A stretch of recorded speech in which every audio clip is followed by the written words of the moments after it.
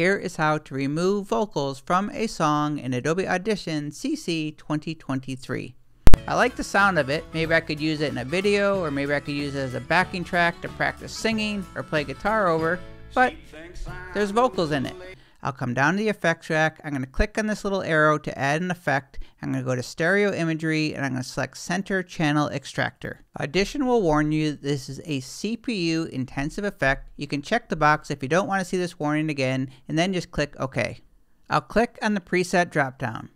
I am going to use vocal remove. I'll tap the spacebar to preview.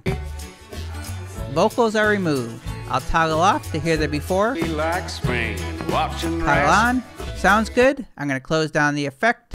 The effect is now on the effects rack. It's in red because it's CPU intensive. Just click apply, and now you have a backing track without vocals. My name is Mike Murphy. Cheers.